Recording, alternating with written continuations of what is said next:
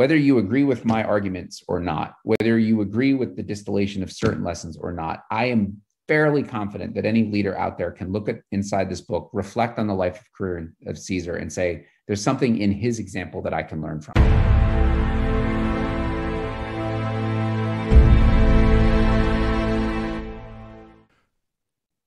Welcome back to Mind Matters, everyone.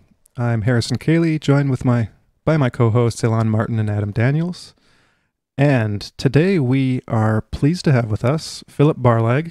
Let me ask really quickly, Phillip, how did I pronounce your last name right? You did. It's a surprisingly difficult, tricky 6 letters, but you nailed it. Okay, good. Phillip is the author of this book. Let me get it on screen here. The Leadership Genius of Julius Caesar, Modern Lessons from the Man Who Built an Empire. This was published back in 2016. It's not your only book, Phillip. You've got a new one coming out in a month, I believe, called Evil Roman Emperors. Correct. So I can't remember the subtitle off the top of my head, but maybe we can get into that one a bit later on. Sure. But to start out with, I wanted to ask, because this is an interesting book. It's not your typical Caesar book. Most books written about Caesar or the time period, the history of Rome, are written by either historians or classicists or something of that sort. But you've got an interesting background. So maybe could you just tell us a bit about yourself, your background, and then we can go from there, actually, because I want to hear a bit about you. Yeah, sure. Thank you. And thank you all for the opportunity to speak to you. I always find myself qualifying that I come to such conversations with no manner of expertise. And that applies both in terms of writing as well as what I do professionally, which is essentially facilitating knowledge exchange between corporate executives so that they can learn from and share with one another. The premise being that the best executives in the world have to be open-minded and admit they don't already have all the answers. And the best people to provide ideas and answers are other people that sit in a similar chair. So I work for an organization that facilitates knowledge and ideas. And so I'm tremendously privileged to sit in the room and listen to some of the top business conversations in the world.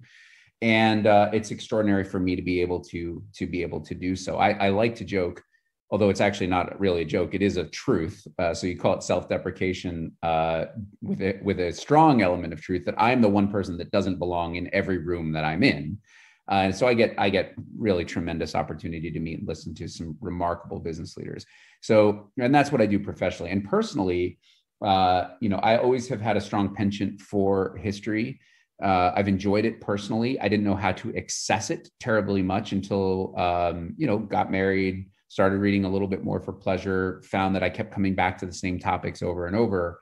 And so I am a profoundly amateur. I'm not a corporate executive, though I work with them, and I'm not a historian, though I write about it.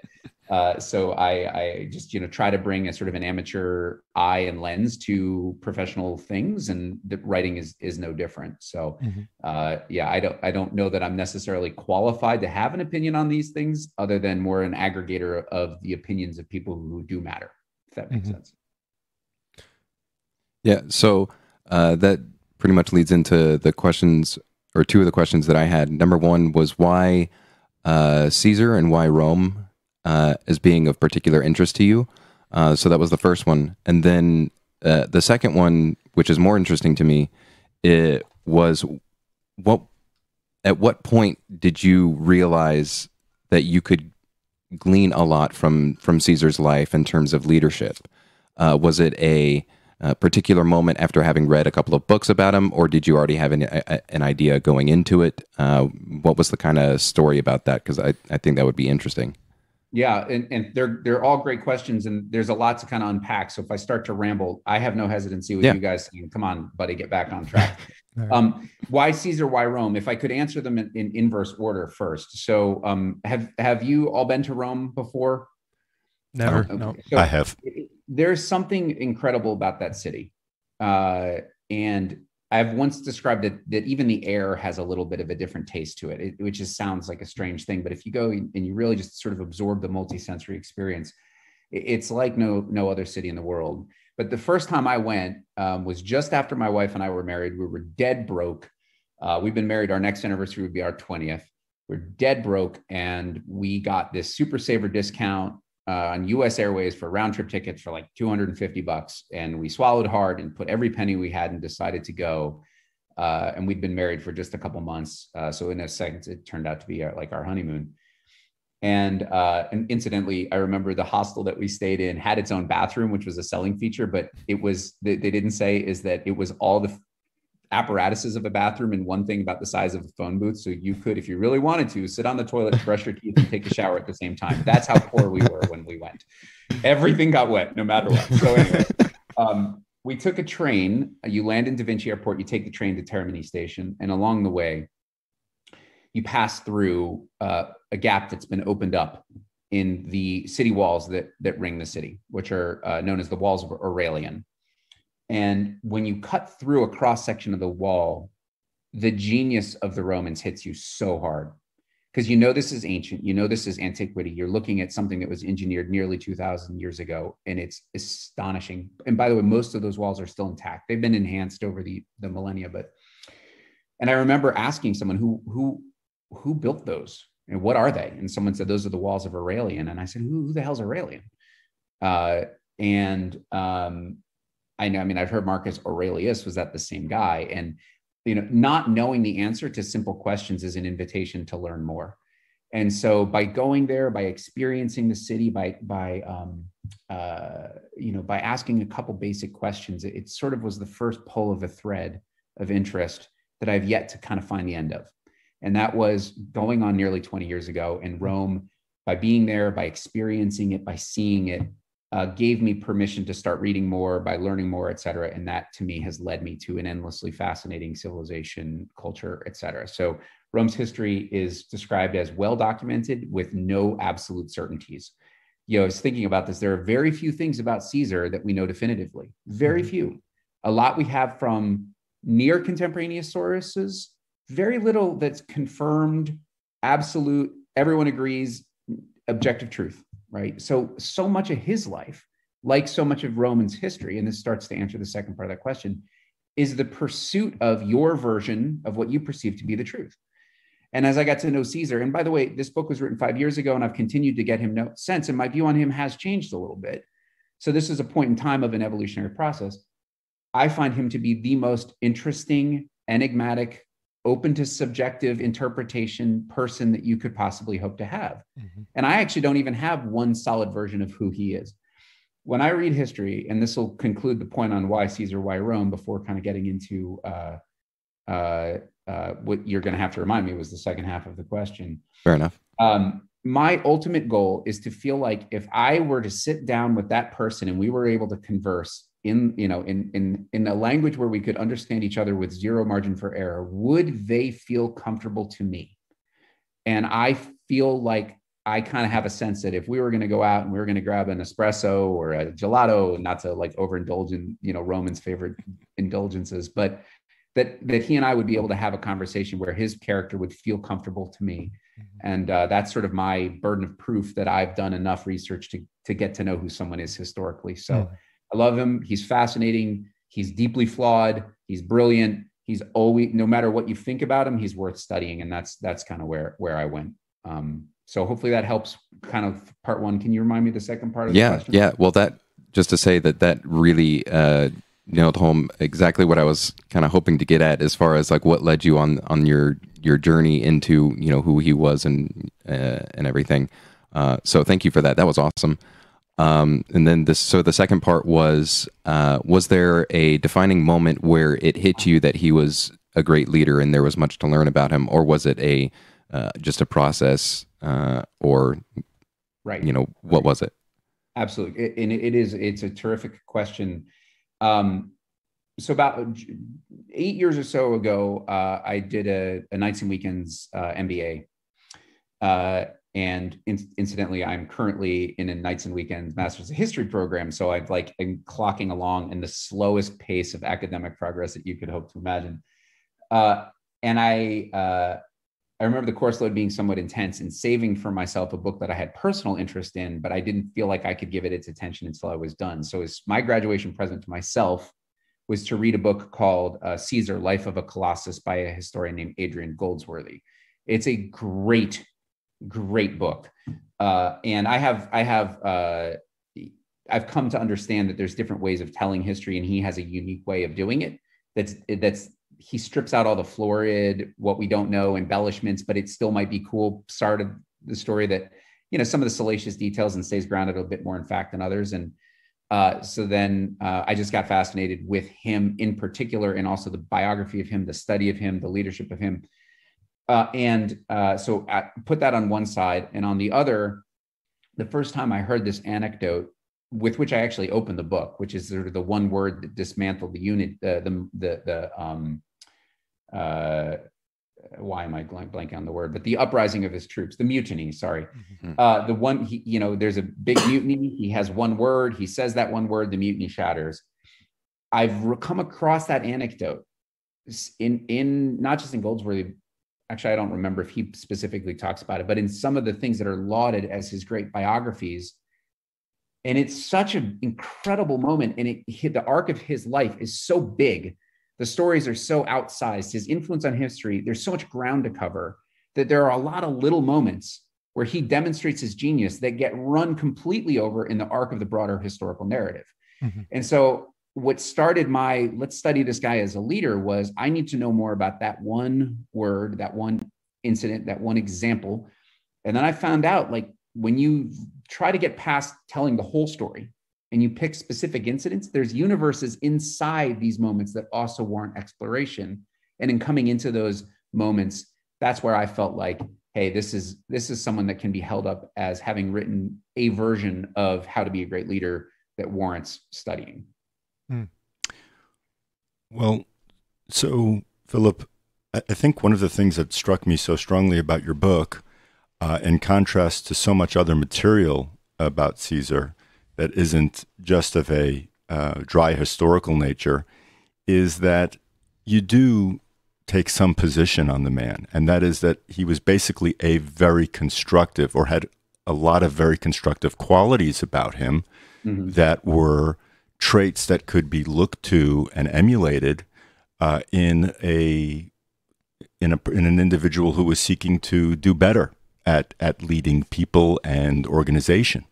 Mm-hmm. And I would just say that it's kind of an almost unique or somewhat unique position to take on the guy, considering, at least on a very superficial level, most people have this idea of Caesar as this dictator, as someone who, a very successful general, who had a lot of triumphs, but certainly this dimension of being a leader for the people, of genuinely trying to make conditions better for the average citizen of Rome at the time, and really honing in on that, and honing in on all of the qualities and values he must have held in order to be so successful as not just a general, but as a politician. So I thought it was a very unique or a somewhat unique take on the man, and served to dispel some of the more kind of conventional, widely held beliefs or views of him, and in that sense is quite valuable to individuals who want to know a little bit in what is a pretty short volume. I mean, you've distilled quite a lot into there. But what I wanted to ask you, or maybe you can just comment on this a bit. You discuss his very high ability to communicate, mm-hmm. with his soldiers, with other politicians, and with the public at large. And this was, you write, it's what made Caesar very successful in consolidating his power base, mm-hmm. and in getting people aligned with his the policies that he wanted to implement. So I wonder if you might speak a bit about his communication skills. Yeah, thank you. And your comment about taking a position on him and kind of who he was and his genuine care kind of gets to why he communicated the way he did, and which was a hyper focus on knowing who his audience was. Roman, I'm not a Roman historian. I'm an amateur who loves Roman history, and it's an important distinction because someone who is a more professional listener or viewer to this conversation could rightly take exception to some of the things I think I've learned that may or may not be accurate. But Roman society, it's important to understand the structure of it, to understand the character of Caesar and why his communications were so important. And so Roman class structure was highly segmented based on rank, and the highest order rank. And again, there was no empire yet, so there were no emperors yet. Some people claim Caesar as the first emperor. Some people claim his successor as the first emperor. But either way, he grew up in a world where power was intended to be distributed, but really was held in the small group of people. It was very much an oligarchic society. And the highest pecking order in the society was the patricians, and the patricians' rank were the people who could claim their ancestry to the semi-mythic founding of Rome under the probably entirely mythic Romulus. So if you were there at the beginning, then you have a right to be at the highest order of the social order. Now, Caesar's family, despite its impeccable credentials, by the way, he also claimed descent from the goddess Venus. So he considered himself semi-divine, which would not have been weird in that time, though it might seem it now. They had fallen on hard times financially, and Caesar grew up in what we would euphemistically call the slums, just outside the main city. And every day he would walk through the slums and he would be among the people. And he had a unique lens on high status, but low economic means, in a way that created a bond between him and the common people, or an affinity from him toward them that was probably not unprecedented, but definitely unique among the patrician order. And so he understood holistically what Rome was across the socioeconomic spectrum, across the social spectrum, more than his predecessors. And so what he could do uniquely in his communications was segment them to speak to the various audiences, because he understood this is what the rank and file worker wants. This is what the rank and file worker thinks. This is what the patrician wants. This is what the patrician thinks. This is the aspirant. This is what they want. This is how I can connect with them. And he could orient his messages specific to their audiences in a way that was wholly unique. And yes, he was a voluminous corresponder. It said that he could stand in his command tent and dictate to 4 different secretaries at a time. He wrote, his commentaries on his campaigns are considered masterpieces of Latin prose. It was required that a field general would send reports back to Rome. That he did that was not unique, but that he oriented the message toward the people that would receive him and give him political support was. Most people wrote for the highest order of the social society. He wrote for everyone because he understood when he came back to Rome, those are the people whose support he would need to continue to draw upon. So not only was he a prolific communicator, he also used what he understood of the totality of society to target his message to make sense for the audience for whom it was intended. In other words, everyone felt like he was talking to them. Mm-hmm. His soldiers felt like he was talking to them.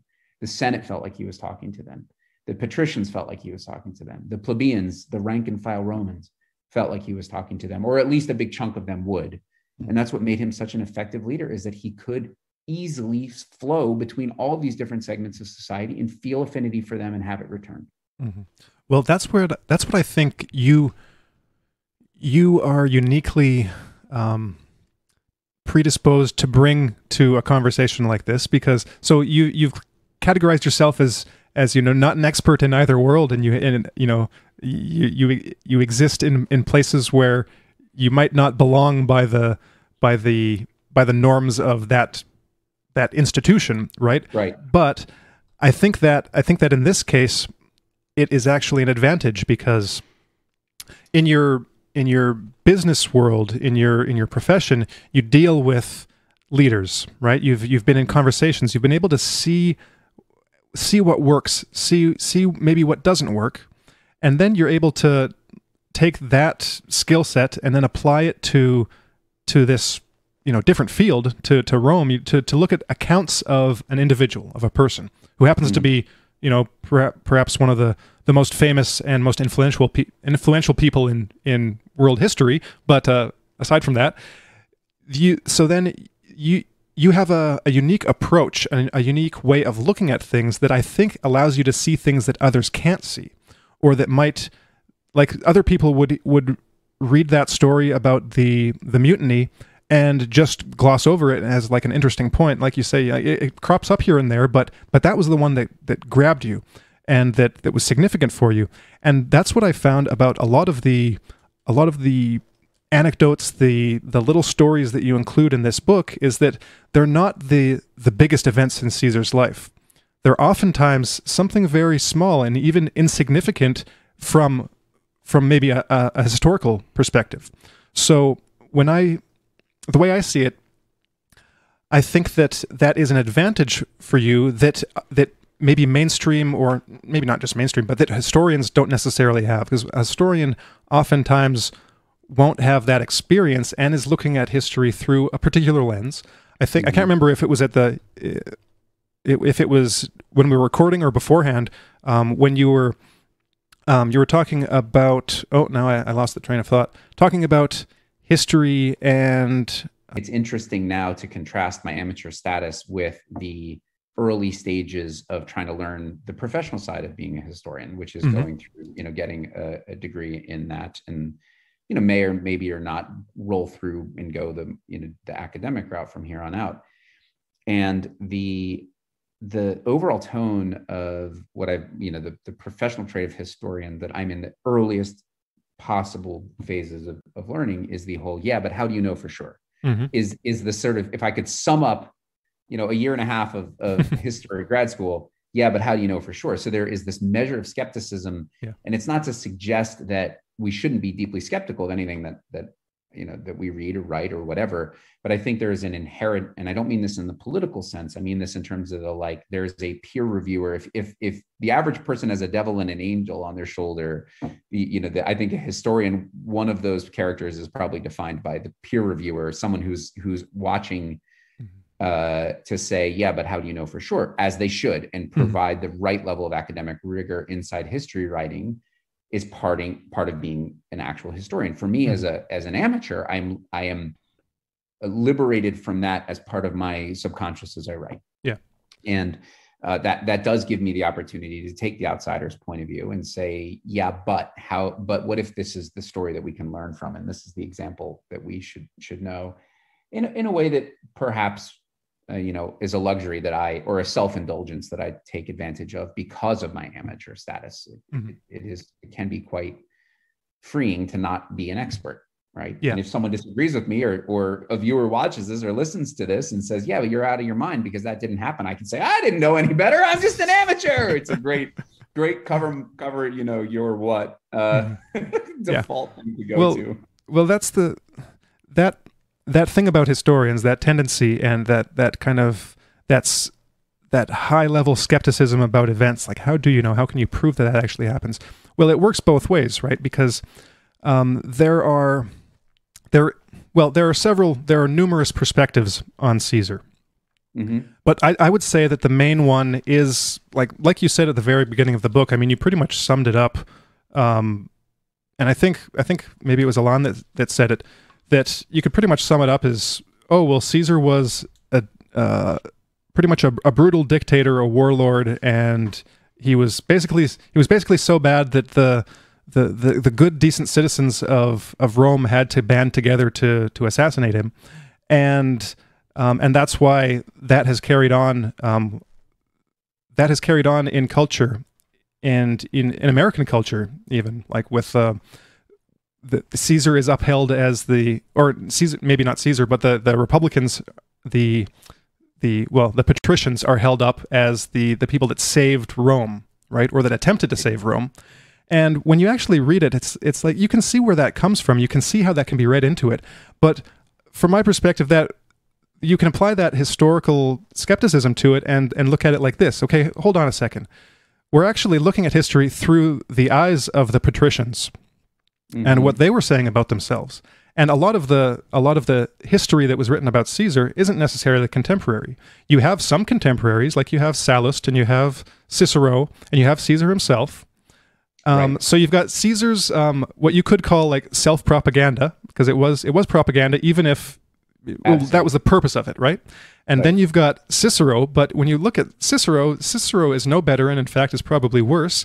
And when you look at Cicero's life and the things he reveals about himself in his letters, he's like not a very likable guy. Like he's one of those guys that you could probably have coffee with and leave probably happy that you're leaving the conversation with him. And then you have all of the histories about Caesar's life are actually written decades, centuries later, and from the perspective of largely of that patrician mindset.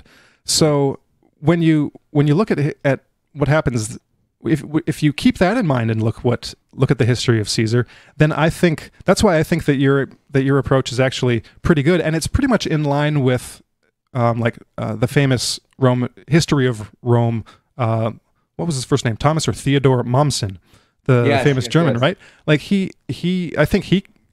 Well, I'll just say I agree with Mommsen. I think he saw things a bit. Well, that's just my bias. I think that's probably a more accurate. I think Mommsen and your book is actually a more accurate view of what the character of Caesar was probably like. And of course, that's going to be just a judgment that every person's going to have to make, because you can't know with 100% certainty, right? But when you read through all of these events, all of the little ones, little things come up, and it's the one that comes up for me is probably Caesar's clemency. Yeah. And because I think you've got some interesting things to say about it in the book, but maybe you could just talk about some more of the things that made Caesar different for his time that really should make you like scratch your head when you find out about them. Yeah, and thank you. And it's funny, you frame him out as in the popular conception of him as this dictator and as a general, and he was a dictator for life. What people don't understand, or let me say it this way, what I didn't understand until I began really getting deep into Roman history, not even that deep, is that the term dictator was actually a formal office that was conveyed upon people. And there were all sorts of examples of people having been served as dictator. In Roman mythology, the most important is Cincinnatus, which is he was the appointed dictator. He solved the imminent crisis that threatened the Republic. He gave power back to the Senate. So it was returning the military power to the civilian institutions, which is why so many people called George Washington the American Cincinnatus, and why the fraternal order of the descendants of the officers that served under him are called the Society of the Cincinnatus. He's lauded as this hero. Caesar's great misfortune in being, murdered while holding that office is that was the last title he had before he was killed. And he was appointed dictator for life. He was appointed dictator for life because the Senate was incredibly sycophantic, and then they resented him for having had access to the power and unfettered, and saw him as a great threat to the Republic. And it's always important to qualify. Republicanism means something very different 2,000 years ago in Rome than it means now. So we're referring to it in the ancient context of the governing structure of Rome. And he was an autocrat, and he was a dictator in some of the less desirable ways in which you think about it. But he also did care about the population, the average Roman. And he really sought to convey improvement in the quality of his life, and in the quality of the average life. And not just, by the way, not just Rome, but the affiliated Latin communities on the periphery of Rome, the affiliated Italic communities on the periphery of Latium. So he was an expansive thinker at a time when it wasn't. And the reason to bring this up as a tortured way of coming back to answering the question is that it is always so important to debate with yourself whether you feel like you should judge someone based on the standards of where they were and who they were in their own time versus what we know now, right? And Caesar did things that were absolutely atrocious, and it's not to forgive them.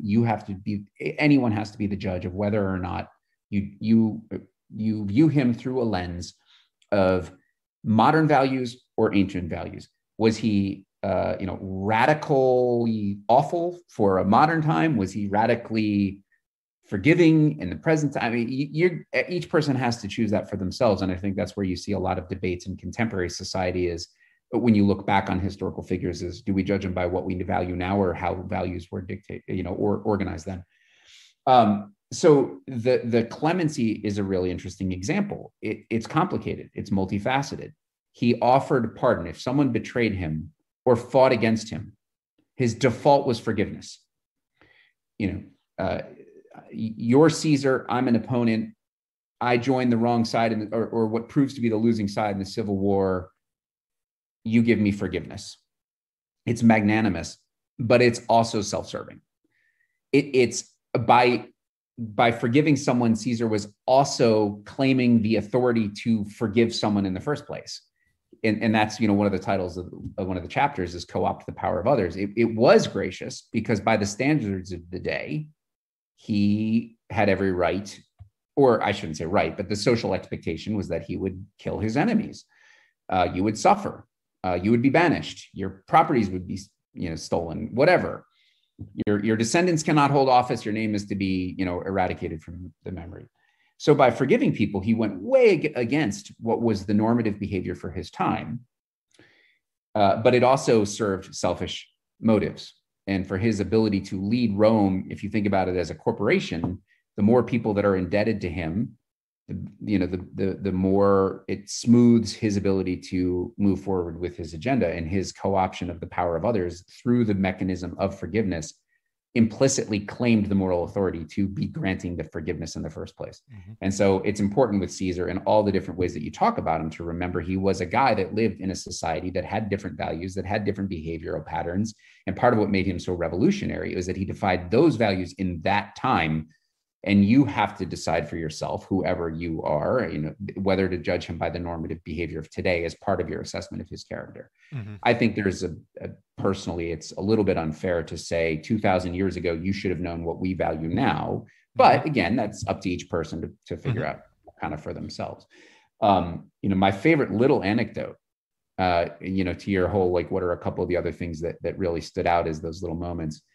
It's actually, it's if I'm remembering correctly, it's referenced in Suetonius's biography of Caesar in the sort of the epic, The Lives of the 12 Caesars, is when earlier in his political career, and please understand, the Romans drew no distinction between general and politician. You were a leader or you weren't, and Caesar was. And one of the things that leaders were expected to do was go out and command armies. There was no professional military leadership class in quite the same way that we would think of it in contemporary society. So early in his career, he's in the rank of, I believe, is praetor, which is sort of like sub-consul, which is at the time was sort of the highest elected office. And he'd been suspended from office for one reason or another. And the people rose up because they were so mad that their champion had been denied power, and they were rioting and mob, and they came to his home and they're banging on his door and saying, just tell us who, and the mob will rise up for you and we'll drive off your enemies and we will put you in power. And Caesar faced the choice. Do I take advantage of this and achieve short-term success, but prove all of my enemies right, that I'm this autocrat, thirsty for power, etc., or do I forego this opportunity and defy expectation? And a lot of Caesar's career decisions come down to the short-term gain versus long-term investment. And he generally tended to opt towards the more cautious approach. Believe it or not, he was a pretty cautious guy as he made moves like this. And in this particular case, he said, thank you for your support, go home. And the effect was that his opponents were shamed because he proved them wrong. And he came back to power in office with more power than he'd had previously. So, he was a really, really interesting at figuring out the right way to defy the normative behavior at the right time, to always tend to bet on his long-term success at the expense of his short-term gain. Mm-hmm. And I think that's a really useful lesson for any society, regardless of what the normative behavior is at that time. Mm-hmm. One thing that just came to mind when you were saying that, giving that anecdote, was another one. And you talk about this one in one of the first chapters in the book, and that is, it's in one of the wars. I think he's off in Gaul somewhere, and the soldiers don't want to attack for some reason. I can't remember the details. Maybe they're outnumbered, or but basically he's got this army that doesn't want to do anything. And what does he do? He charges out alone, and like, so there's their general. Here's this, I guess in any other context, might be like, to borrow some phrases, like you can imagine a situation where, okay, here's this mamby-pamby upper class guy, pretending to be a general. He isn't really in it. He's just in it for himself, and we're the soldiers. We're the guys that are getting are getting killed on the fields for these guys, right? But that wasn't entirely true even in Rome at the time, because even back then, like you said, you had to be a general. You had to establish yourself and prove yourself somehow. You had to have some skin in the game. But even compared to other Roman generals, there was something about Caesar's military leadership that was special too. Like, not only did he pretty much always win, often through what seems like perhaps sheer luck, but also skill. I think this one stood out to you as well, where Caesar runs out on his own and into battle, and that leaves his soldiers with a choice. And they're like, well, maybe describe the story and how you see it, how you kind of interpret it. Yeah, not to get too bogged down into who they were fighting and why, but Caesar has been marching his troops all over what we would today call Europe, fighting this battle and that, and they're tired and they're grumpy and it's hot, and give the litany of complaints. And he knows, I need one more big charge, and the soldiers don't want to take it. And so, yes, instead of commanding someone, if the term decimate a population, the term decimation draws from the Roman military ranks, where people would draw lots on the command of their officer, and the one who drew the short straw in a group of 10 would have to be beaten to death by the 9 other people as a punishment. And so, that is something that Roman commanders had done. If you refuse to obey, I'm going to decimate, and they would do it. So, instead of kind of choosing the whole, I'm going to slam my fist on the table, autocrat, demand, your life is in my hands route, which again, there was a pattern of that as normative behavior in the Roman military. He chose instead to use guilt and shame to compel people by putting his own life on the line. And yeah, so they're standing at the bottom of a hill, classic military. The people at the top of the hill have a pretty strong advantage over the people at the bottom. It's hot. They've been in the sun all day. And Caesar, not only does he charge the hill alone, but he rips off his helmet before doing so, or at least is portrayed in a couple of the sources that give origin to the story. Again, there's always going to be some historian that says, that's bull, that never happened, but just go with it because the example itself is useful. I do believe that this is perfectly in line with his character, by the way. And so he ripped off his helmet and made a grand show of making sure everyone knew who he was. And by the way, the Roman military, the generals were entitled to wear certain colors and regalia that the rank and file troops wouldn't, and that his opponents would know who he was. So not only did he identify himself to his own troops, but also to his enemies, and he charged the hill alone. And, Caesar truly was the champion of the common soldier, highly unique in Roman history. There are other people who were great populists. His great uncle Marius is one of them. But he for his time, the average Roman soldier did not feel that a general felt their pain quite the same way that he would have. And so not only are they shamed into action, but they also know if they lose him, they've lost their champion. And the next guy that comes in might decimate them. And so what's always so interesting about Caesar is that there was always a lot of layers to the motivation that he put forward, right? I mentioned that the forgiveness is both magnanimous and self-serving. Mm-hmm. This is also courageous leadership by example, but also guilt and shame. And they find these unique contradictory elements so often find combination in him, and him charging up the hill, shaming his troops into action, who, by the way, spurned, let go of their own anxiety, charged up the hill, overtook him, forced him to the back lines for safety, slaughtered the enemy, won the day. You find these unique contradictions that should be oppositional forces in combination within Caesar, within his leadership capabilities. And it's part of what made him so extraordinary, is because he could just find different ways to connect with different people through the same actions in a way that I think is just truly historically unique. Well, one of the ways that you put this into a framework, Philip, is to make the distinction between power and force. Right. And it's very interesting to think of leadership as, one leader might coerce and threaten and basically be a jerk to his underlings, and another one wants to instill and inspire an authentic choice among the people that are supporting him. And it's very interesting.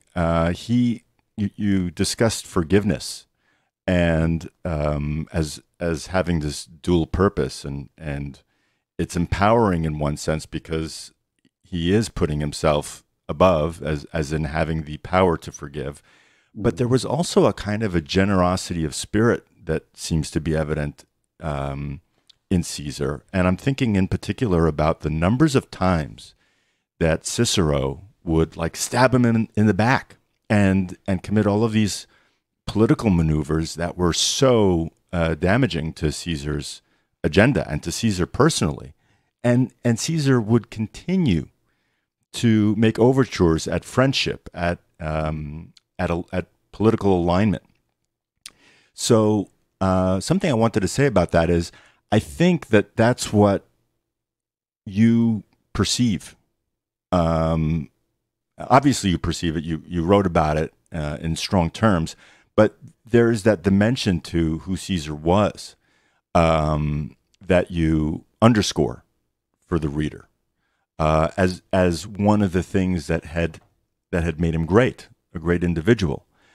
So I was hoping you'd talk a little bit more about along the lines of clemency and forgiveness, what his personality, because you describe him as a polymath. He was talking to everybody all of the time. He was creating all of these kinds of connections with individuals that had made him, that had inspired the public to give Caesar their vote, essentially. Right.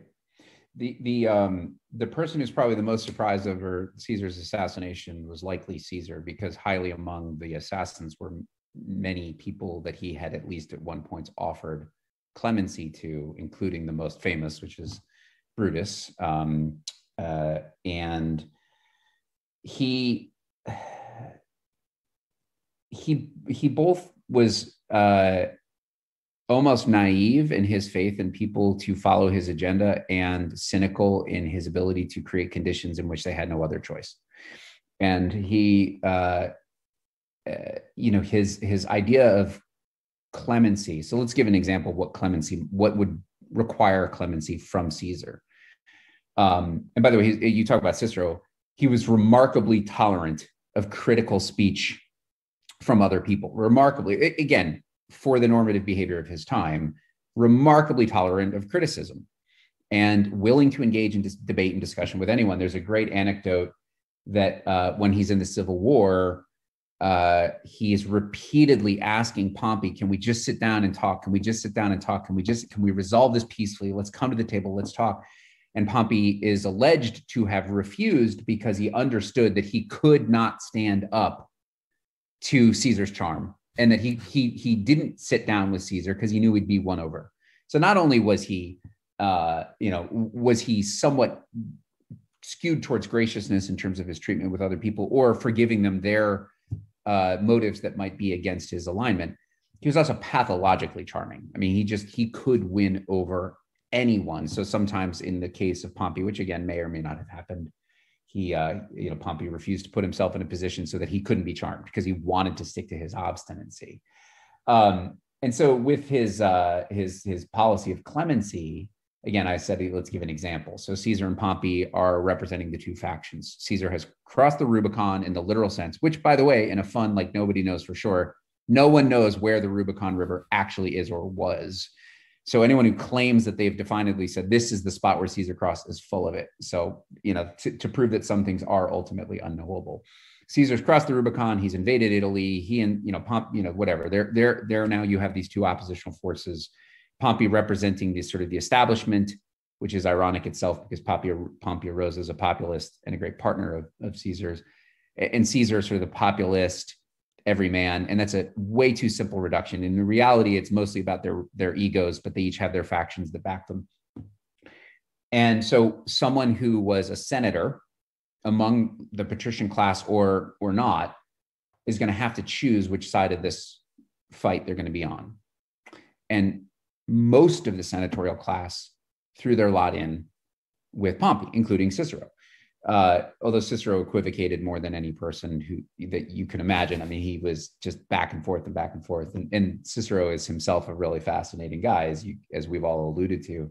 So let's take, some senator chooses Pompey and they throw in their lot, they take up arms, they raise money, they raise troops, they sail ships around, they get involved in the various tensions of the Civil War, and they lose and they're captured and they come before Caesar and he puts his hand on their shoulder. Again, I mean, I'm being, visual. I have no idea if that's actually what happened.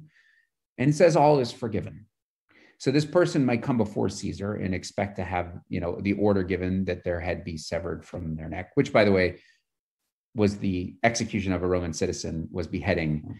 So, if you get into start to get into biblical history, who was beheaded versus who was crucified is also often who was a Roman citizen versus who was not. But anyway, that's just a useless little piece of information.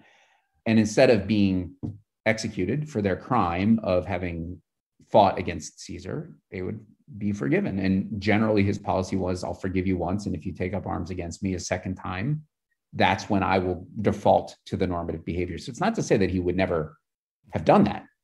And think about the consequences of the second time. You've been caught once, again, for lack of a better term, caught.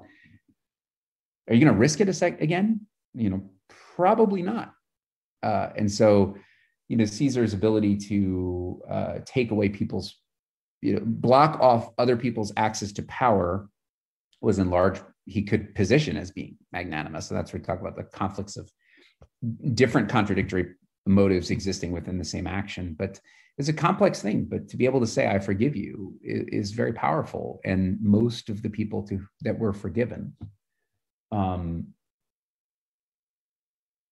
spent the rest of their lives and careers being at least not in opposition to, but generally supportive of Caesar.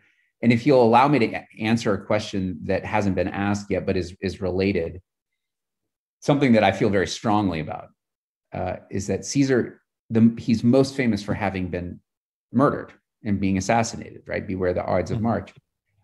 And for a political leader to be assassinated in the ancient world generally comes with this stink. They must have been a failure, right? He was an autocrat, he was a dictator, and people rose up and they killed him because he deserved it. And he was not successful. And if he had been successful, then no one would have wanted to kill him. Caesar came from a long line of populist reformers, all of whom were murdered, right? And you can go, and some of them, they all use various means to try to achieve their goals. Saturninus, Marcus Livius Drusus, the Gracchi brothers, they all met very violent deaths, as did Caesar. The difference is that Caesar got his agenda to stick for 2 decades before he got killed, as opposed to being killed in the moment of reform.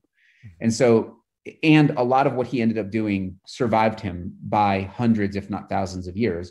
And along the way, he also gave us a template that we can learn from. So, lest anyone think that he was a failure because he was assassinated, my earnest plea as an amateur is to disavow people of that notion. It's to remember what he achieved was staggering, even at the expense of putting himself in a position of being killed by people he considered friends and family. Mm-hmm. So there you go. Rant over. No, I'm back on track. Just hold on one sec. Your mic's not working a lot. Well, I'll just jump in for a second here. Testing. So that really gives you a sense, like all of these different little things. about Caesar and his clemency and his ability to create new avenues or ways of behaving that, up until that point didn't exist. That's a very creative thinker for one aspect of it. But then it's also his ability to balance out not just, like you were saying before, the short-term goals versus a long-term investment, or short-term gain versus a long-term investment. And that seems to be somebody who has struggled within themselves to really define for themselves what they actually want. Do they want the short-term game? Are they that short-sighted? Or is there something about them that is deeper than that has this this bigger aim or this bigger image or world that they're wanting to create, that really comes through in what you've talked about here and in your book as well, as just the extent to which not only that Caesar understood people, everyone, high and low, far and wide, but also mastery over himself. And I was wondering if you might want to speak about that as well, in terms of his self-mastery and also his understanding. Yeah.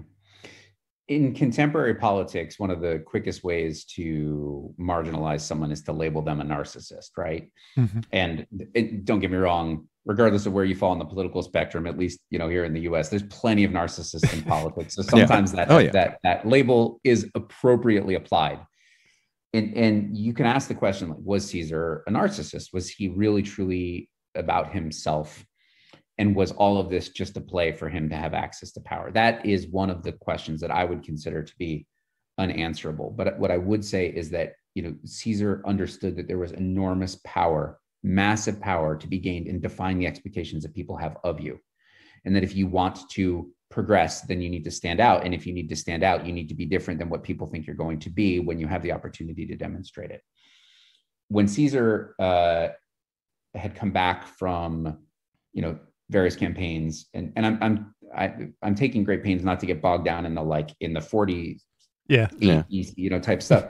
But he comes back from one of his campaigns. Bless you. Thank you. And he is the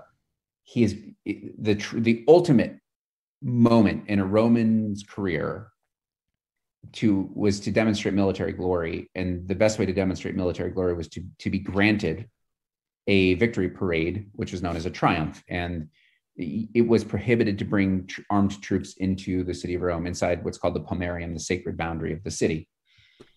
And for a general who has been voted a triumph, that they get to bring their army through and march through the streets and throw big parties, and everyone, that is the moment.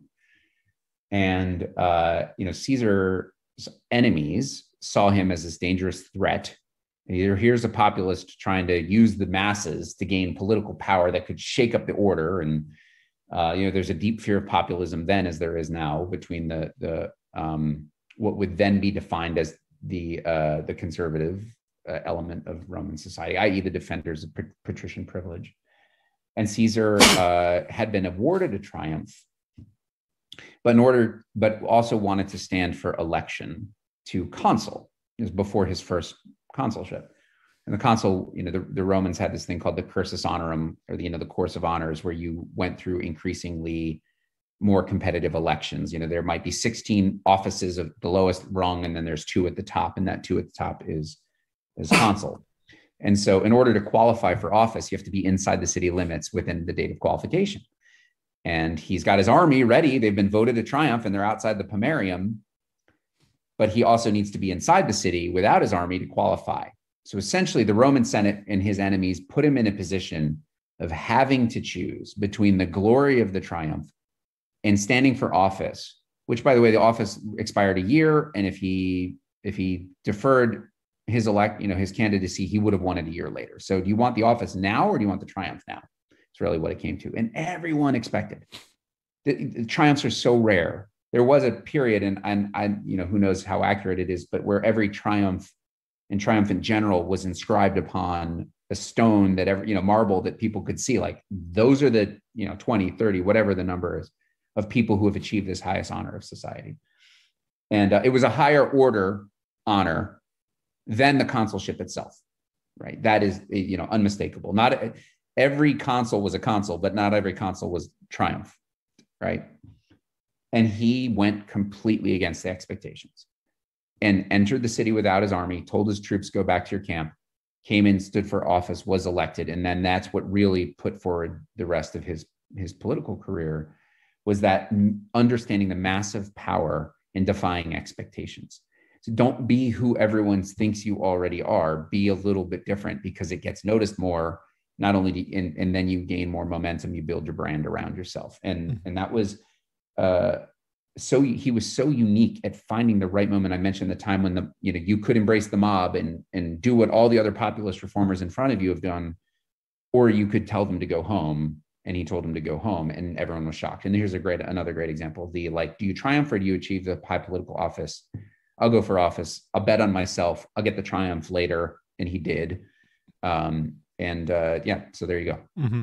I think that's one of the reasons why many among his peers didn't like him, is because he was so successful. Because it's almost hard to put into words, and you've done a pretty good job of what exactly was going on here, because there were so many contradictory elements and ways of looking at this, because Caesar would do something, and at that moment it would be the best for his career. It would be unprecedented. No one would expect it. It would probably be good for not just him, but for other individuals, other groups, maybe his troops or whomever, people in the empire who might, allies who might become citizens or whatever. But he had this way of finding the sweet spot, right? Finding the one thing to do to not only make life better for him, but in the long term. And it's almost like he had this super calculating mind that could just see all these possibilities and just be like, oh, okay, that's the one. In this battle, how am I going to win this battle? Running through all the possibilities, all the alternate universes. Okay, that's the one. And it just, and it worked for a long time. Yeah, it's astonishing, like the movie A Beautiful Mind, when John Nash can see all the numbers floating, right? You're absolutely right. He just had this ability to do that, and he always knew how to play the right emotional tone with the right person at the right time. And he could be stern when he needed to, right? Mm-hmm. He could be withholding of his affection when he needed to. He could be overly gracious. He could be downright seductive. I mean, obviously his mistresses are legion. I mean, there were so many of them because that was just part of how he accumulated power. And he is an interesting guy. I mean, we've mentioned Cicero so often on. Cicero grew up essentially in the middle class and attained the senatorial rank, and was super self-conscious about his status. And that's why he was what would be, he was part of a party that was called the Optimates, which meant the best men, right? We are the best element of society. And he was very self-conscious about where he'd come from in a way that led him to be super self-conscious and not gracious, and all of the ways that you've described him. I think he's also brilliant and deserving of his. I do need to put a small word in for Cicero, because he was also a brilliant rhetorician, regardless of what his underlying psychic challenges he had to overcome. Caesar's ability to at least project that he didn't take himself too seriously at certain points was important. Mm-hmm. Nowhere ever in any source I come across has said that the guy had a great sense of humor, but he has to have. It's almost like when you look at where there is consensus about who he was, part of him had to be funny. He won early in his military career. He won an award where you wore this crown, the civic crown or the grass crown. They're two different things, and I can't remember which of the two it was. And the historians watching will chastise me for not knowing the difference. But one of the honors that came with it is that if you were wearing it and you walked into a room, everyone would have to stand. And so Caesar, to kind of both like needle the prisses in the room, and also just to kind of have a little fun, would put that thing on, walk into the Senate, have everybody stand up, walk out, have everybody sit down, walk back in, have everybody stand up. I mean, that's funny. He's funny. Even though nothing says he's funny, he's funny. Well, there's another one. Now, hopefully you'll remember the details because I can't remember. I think Caesar was probably consul at this point. He might have been dictator. And someone is giving him a hard time in the chamber. It might have been Cato. And Caesar gets a letter or a series of letters, right? I think you might be able to guess where I'm going with this. And so, I'm just going to say it was Cato. Maybe not. So if the historians are here, add a comment and tell me I'm wrong. I'll be happy to do that. But so Cato says, well, what are you reading or something? And so Caesar reads the letter, and it's a love letter from either his ex-wife or something. And so it's a love letter to Caesar from what's his name's some woman in his life. And so he reads it out loud. And that is funny too. It would be even more funny if it wasn't a real letter and he just, pretended it was. But either way, that is pretty hilarious.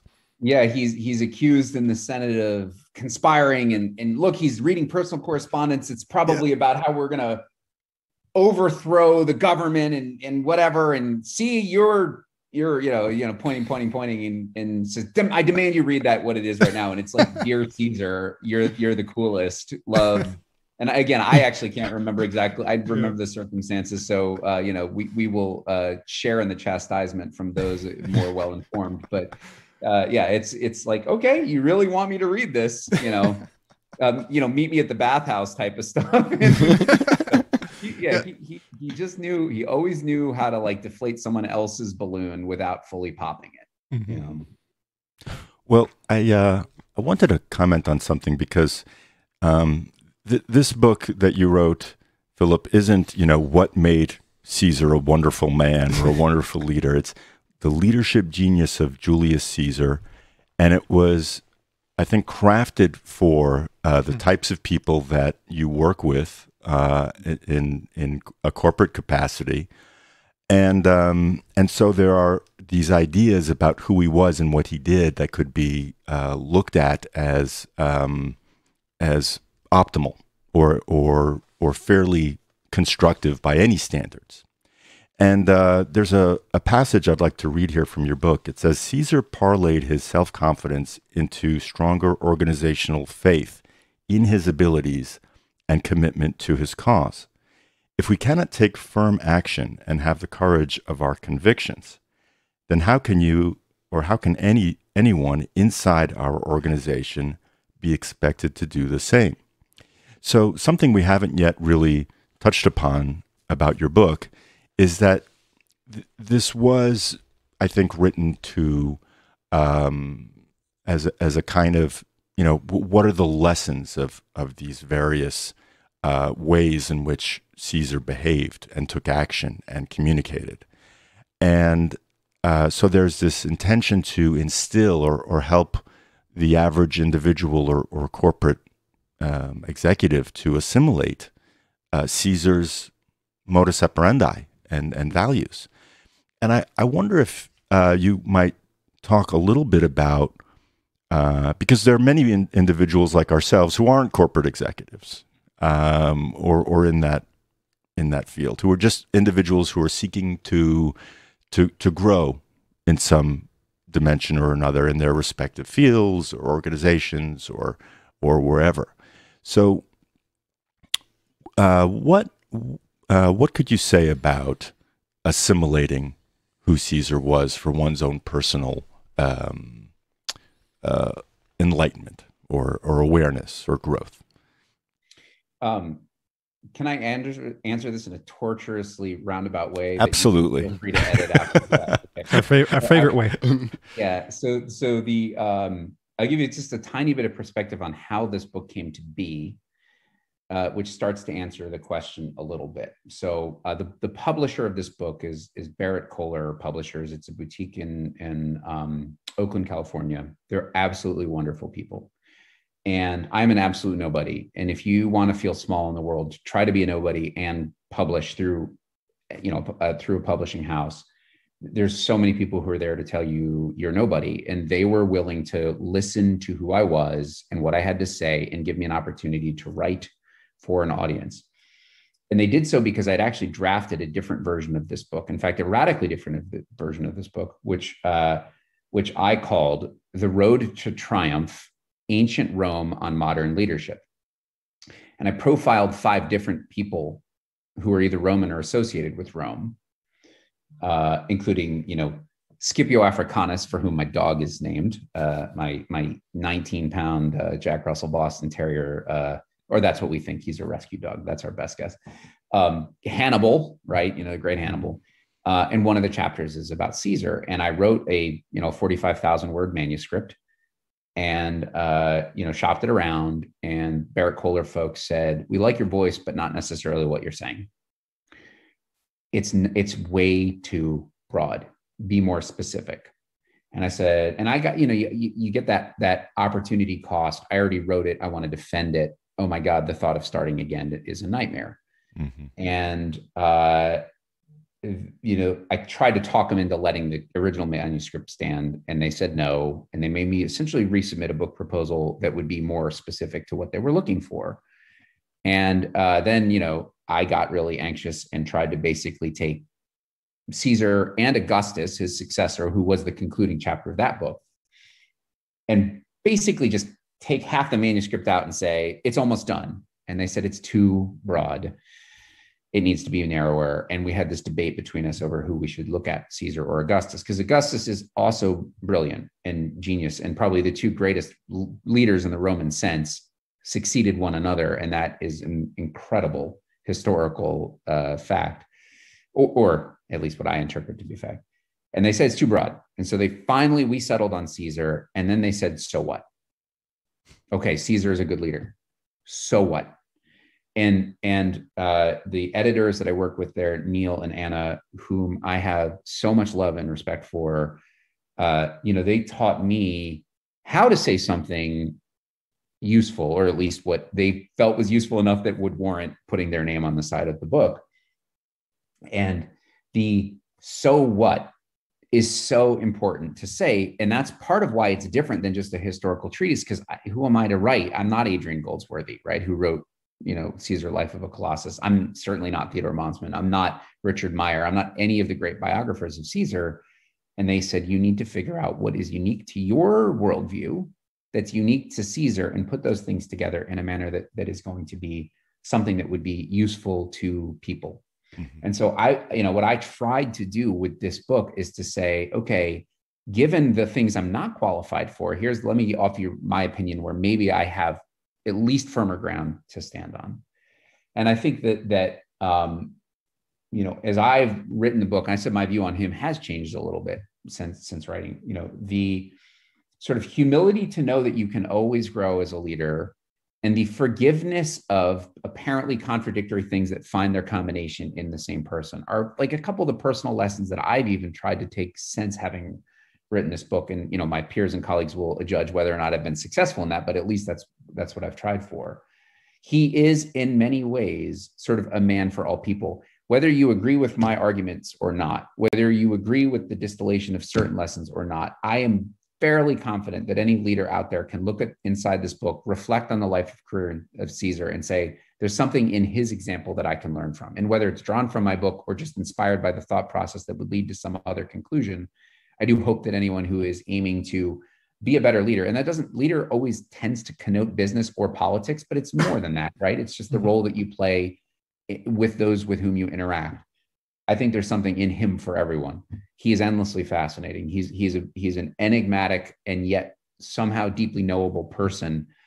And there is a ring of truth to him even today, 2,000 years ago. One of the things I say in the book is I think of all the ancient people, he'd be the most comfortable in the modern boardroom, right? He just kind of had a pragmatism about him that was wholly unique. He could let go of the puffery when he needed to just kind of get real. He could be charming and persuasive as opposed to talking in boring rhetoric. And he was just a accessible human being, even at the highest point of power in his country, which is not technically the right term, but in his country's history to that point, no one had ever accumulated as much power as he had. And yet he could be a real human being at the same time in a way that was completely unique. And so I think regardless of where anyone falls on a political spectrum, on a historical spectrum, on a business leadership standpoint, whatever, there's something that's in it for everyone. And among the most rewarding things for me in having written this book, aside from the privileged opportunity to talk to folks like yourself who just want to discuss it more, as part of my own little marketing, I got 100 copies of the book and I mailed it to every CEO on what was the Fortune 100 at that time with a handwritten note. I wrote this, I'm giving you a copy, read it, or, I'm sure you get millions. If it looks of interest, please do. And if not, just maybe share it with someone on your team. And I have handwritten notes from about a dozen CEOs, some of whom who are just absolute legends, saying, thank you for the book. I read it with great interest, or I will read it with great interest, or, I gave this to so-and-so because. And actually what was really neat for me is that, I got about a dozen of those letters. That's a 12% response rate. That's about 6 times higher than the average direct response campaign response rate would get, which shows that a lot of those leadership values, gratitude, humility, expression, communication, et cetera, do find voice in, a good number of modern corporate leaders. So I'm grateful. And I actually think that the leadership capabilities that exist in society are a lot higher than perhaps reading headlines about politics might lead people to believe. So anyway, again, I promised a roundabout answer, and sure as hell, that took a while to get there. That was beautiful. No, thank you, Phillip. That's maybe we can wrap up shortly, sure. Because that was a good place to almost end. But I wanted to ask one more thing about your new book. But as a lead into that, you mentioned the kind of the inner conflict of judging a person from 2,000 years ago by our standards or their standards, and particularly Caesar. We can look at him and look at all of the things that he did, the wars that he engaged in, the what would now be considered genocide and ethnic cleansing, which all Roman generals engaged in, and look at it by today's standards or the standards of 2,000 years ago, But one other thing that we can do is look at him not only within the standards of his time, but we can compare him with others of his time and see how he might align with what others were like. And you've done that a few times so far in the interview today. Like you could compare him to the previous. I think he wasn't the only previous dictator or the closest in time, but Sulla. So Sulla, who had interactions with Caesar's uncle Marius, but Sulla, you compare how Sulla did things and how Caesar did things, and Sulla was a pretty nasty guy, and nasty by today's standards, and for sure, and in comparison to Caesar, also quite nasty. And your new book is Evil Roman Emperors. I wonder if you could just tell us a little bit about it, maybe its genesis, and how you would fit Caesar into that, and maybe, I know that from reading the description of the book, it's almost like a countdown where you get to the most evil emperor, in your opinion. In your assessment. So I won't ask you to reveal the number one unless you want to, but maybe just talk a little bit about the new book. Yeah, sure. And thanks for bringing up Sulla. Sulla Felix was his surname, meaning lucky. And it's kind of funny because he didn't really achieve much by luck. He achieved a lot through brutality. And he is not, there's not a dedicated chapter on him, but he is featured in a way that makes my argument of why he deserves consideration for being among the very worst. And by the way, there is a book in between, which is called The History of Rome in 12 Buildings, which is my attempt to help people orient where they are when they're in Rome through the history of the specific place. It's sort of place-based history, and I had a lot of fun writing that book. I'm immeasurably proud of it. But nevertheless, so Evil Roman Emperors. I hate the name. I wasn't allowed to pick it. It's grown. I hated it at the time. I kind of like it now because it is just blunt. It is what it is. Yeah. Part of it is because of my geekery. Not all the people covered are emperors. In historical terms, the empire, and therefore the emperors that sat atop it, cover but a smaller portion of a broader historical patterns. So there was a monarchy, there was the republic, there were interregnums between rulers, there was, right? And so I trying to take the whole sweep of Roman history and look at who are the very worst. And I also, and I think is very unique, I don't just consider people, I also consider institutions. And, you know, you can, this isn't a spoiler, because if you look at the table of contents, you'll see a chapter on something that's called the Praetorian Guard, which were a military body that evolved to serve as the bodyguard to the emperor. They were, at a point, the only armed troops allowed in the city, and they used that power for very ill means, including assassinating a ton of emperors to either put puppets in or try to get their own people in charge. My friend Aurelian, whom I first met through the city walls, and when you get to know him, he was only emperor for 5 years, but they were 5 of the most extraordinary years in terms of accomplishment. And he was murdered by his own Praetorian Guard. So for reasons like that, the Praetorians are in there. There's an argument to be made that the Senate was in there. There are kings that ruled, or they're, you know, largely semi-mythic, but at least based on what the sources say, that deserve consideration. So it's trying to take the worst of and distill down who they were and why, but to do it in a manner that's not voyeuristic, that's not like, you know, overly indulgent in the bloodshed that resulted from these terrible people. I think the caption that I wrote was a lighthearted look at the dark side of the Roman soul. And, you know, just trying to not just keep saying, oh, and he killed 10,000 people. Oh, and he killed 8,000 people. Oh, and he slaughtered these people, because that gets repetitive and it's dull. So not just why, but in a way get to the same point, right? What's the essence of the person making this decision? It's like, what was the character? You know, obviously someone like a Nero or a Caligula is going to show up on this list. Who were they? Why were they that way? What things shaped them that led them to believe? What is the debate about what the essence of their character was? And oh, by the way, you know, here's the decisions that they made and the actions that they made that, you know, make the argument that they warrant consideration on this list. So there's actually 11 people. Two are like, one chapter is kind of 2 people that were related to one another that served in rapid succession at the very end of the empire. So it kind of takes them chronologically and then goes 10 to 1. And my argument as to why. And I think it's fun. I really enjoyed writing the book. I really hope it's successful. One of the weird little quirks about being an otherwise nobody is that each publisher considers the book sales of the prior book before they decide whether or not they're going to put a book out for you. And so this is my like, oh God, please buy this book, because if you don't, I won't be allowed to write another. So to your audience, you have great power. You can either further my writing career, or you can crush my soul and spirit.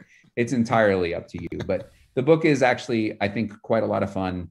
It is amazing that Rome lasted as long as it did with so many terrible people. It shows the power of the institutions that they built to govern over a long period of time that almost disconnected the capriciousness of any individual ruler over the success of the cumulative whole. And, you know, Rome lasted, if you want to measure it a certain way, about 2,000 years from the founding of the city to the collapse of Byzantium. And that's not for nothing, right? It did some things right along the way, kind of despite the bad people. So it's also to sort of celebrate the resiliency of its institutions as well. And what did the Romans ever do for us? That's right, exactly. What have the Romans ever done for us? So funny, yeah. There's a lot to be learned, and you know, on the continuum of entertainment to conveyance of knowledge and insight, all of which have value. This is definitely more entertainment than it is like business insights. No one's going to try to say, you know what, I want to approach this meeting like Caligula, right? Or let's hope not. I'm sure there are plenty of CEOs, maybe all the ones that didn't respond when I mailed them a copy of this damn book in the first place. Yes, I think there's I will say I try very hard to avoid this, what I would call a lesson in the negative. Like, here's an example in terms of business leadership or community leadership. Here's the awful example that you shouldn't learn from. I think it's more helpful to give people positive examples. Here's the good example that you should, or at least the good behavior element of a particular behavior that you can model from. So this is definitely not framed as much as a leadership book, although I do think that there are some like, oh gosh, here's some patterns that I need to be on the lookout for to evolve.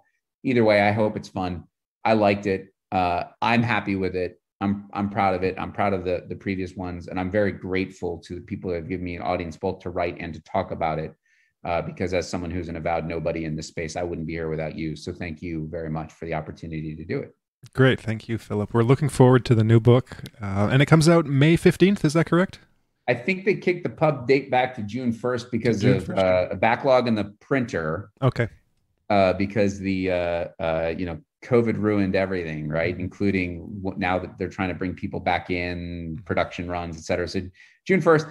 But it's available for pre-order now. So in some respects, you can go get it if you want. And by the way, as in the nobody status, those mean reviews really hurt my feelings. So like, be nice to me.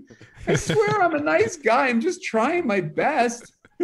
So reading and writing reviews, reading books is important. Writing reviews is too. So to your audience, don't just mean this for self-serving. Like, thank you for engaging with authors. I have a lot of friends who are at a similar like entry-level position in this world, and it actually means a lot to us to hear from you what you think. And when you have something nice to say, please don't withhold it, because it's immensely helpful.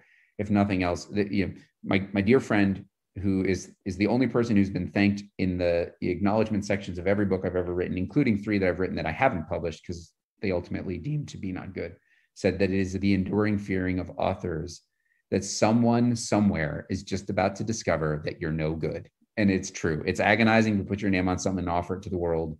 It's agonizing to come here and hope that you like me and my what I have to say.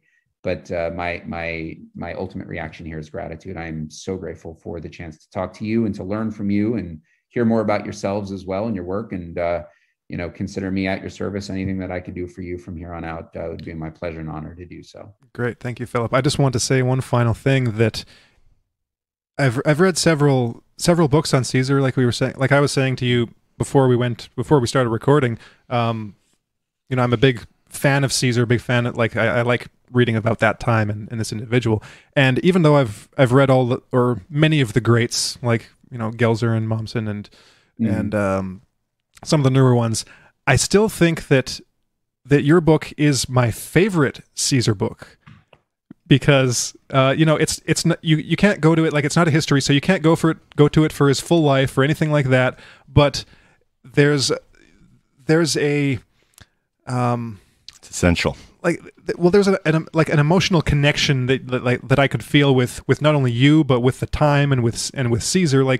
Something about actually looking at what might just be one interpretation of his character, but one which I happen to think is probably pretty close to accurate, and something that I don't find reading a lot of histories, even a lot of the big ones that get into all kinds of stuff. Like, kind of in little bits and pieces, you got to what I consider could be and probably is the essence of what this guy was actually like, in all of that contradiction and complexity and enigma and all of those things. So I just wanted to thank you again for writing an engaging book. Thank you for reminding me of that other book, because I'd forgotten about that one. I don't have it. The one about about Rome in 12 places, right, or 12 buildings. Yeah, here's your Rome in 12 buildings. Yeah. So I'll include links to your books in the description so people can get them. Is there a preferred place to pre-order the new book? I mean, everything's Amazon. As much as I wish, as much as they're like iconoclastic trend in me says, like, they're the ones. I mean, that's where to get the book. So. I'll include links then and to there so people can pre-order it, because I'm looking forward to it. So thanks again, Philip. We had a great time, and take care, and we'll look forward to the new book. Yes, thank you. Thank you so much for having me. I appreciate you all. It was a real pleasure. Thank you. Thank you, guys.